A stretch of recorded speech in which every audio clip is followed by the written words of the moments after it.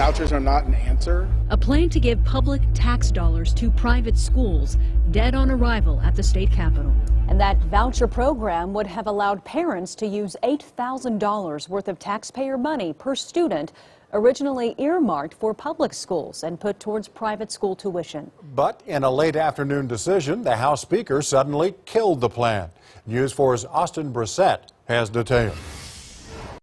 Dead on arrival. Thursday afternoon, Oklahoma House Speaker Charles McCall saying they will not hear the controversial backpack bill. A bill that, if passed, would have allowed the roughly $8,000 per child in state public school funding to travel with a student transfer to a private school. I've always been a person who believes that public dollars belong in our public schools when it comes to our K-12 schools. We have put in a historic amount of money, record levels into public education. We will continue that commitment, and we will not decimate public school funding. Senate Pro Tem Greg Treat speaking to reporters Thursday just hours before Speaker McCall made the call to not take up the bill. We are going to empower parents through the Oklahoma Empowerment Act to give the money, to allow the money to follow the student wherever they go.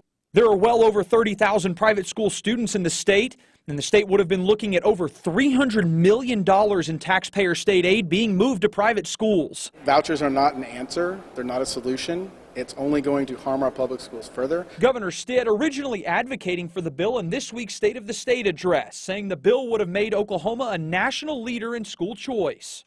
Now, Stitt's spokesperson sending News 4 a statement in the wake of McCall's comments, saying, quote, Governor Stitt and 86% of school parents support Pro Tem Treat's Oklahoma Empowerment Act.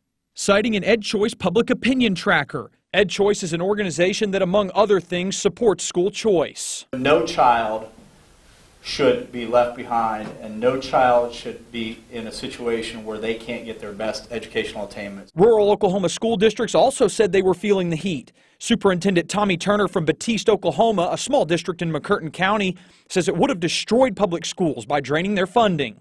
This bill will fund education for 34,000 students. What about the remainder of the students in the state? It directly hurts every other student in the state. Yeah, that's a false narrative. Treat was adamant that would not be the case, arguing it's just a matter of school choice when public schools are not a good fit. But I can stand before you today and guarantee you that we're not going to adversely impact state aid formula to public schools. At the Capitol, Austin Brissett, Oklahoma's News 4. All right, Austin, thank you. Now, the Speaker's reasoning behind his decision to kill the bill was it would, he says, potentially harm rural districts.